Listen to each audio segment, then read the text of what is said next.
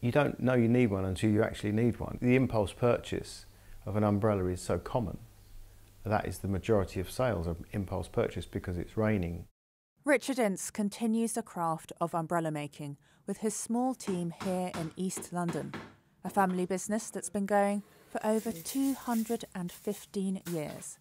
On average, each umbrella takes about an hour to make. For people to recognise what goes into a product is important, just so they have a better picture of everything in life, really.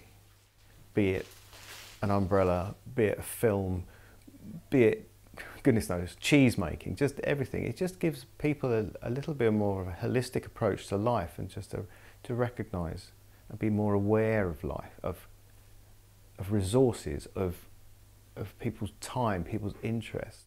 The process of making an umbrella involves several stages. Every umbrella needs a canopy, so we cut the canopy, which then needs to be sewn together on the sewing machines. The canopies are then have metal trim affixed to it, which enables the canopy to be fitted to a frame.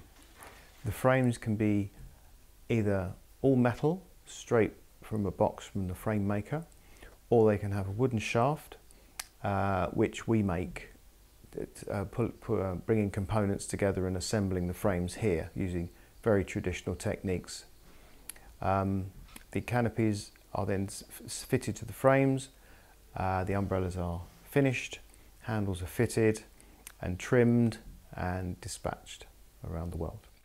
In the last step, a flame is used to fit the handle onto the umbrella. The umbrella is a very famous sort of symbol of Britain, really. The bowler hat and the slim roll gents umbrella is an iconic image. So we're proud to make traditional umbrellas, well made, assembled, as my grandfather would recognise how it was made, which I think is key to craft, is doing things that our ancestors would recognise.